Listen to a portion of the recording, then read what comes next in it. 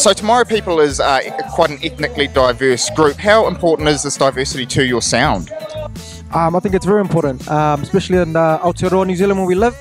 We have many different ethnicities and cultures, and I guess for us it's awesome to have sort of different cultures in our band. And so can you tell us what the main message behind your music is?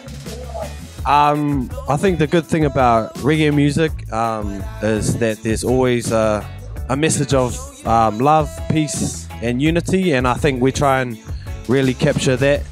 So you guys as a band like breaking bread together. What would a typical Tomorrow People whānau feed consist of? Oh, well, it's pretty much anything fatty. Yeah. Like, Nice. obviously. We probably eat way too much takeaways and anything seafood. And so what are your plans for 2017? We got a lot on this year. We just want to keep pushing our music, play in more places that we haven't been to. Well, thanks guys for taking time out of your busy schedule today to come and talk to Push Play Music TV. It's really appreciated. Thank you so much for having us. Push Play Music TV. We are Tomorrow People. Chat.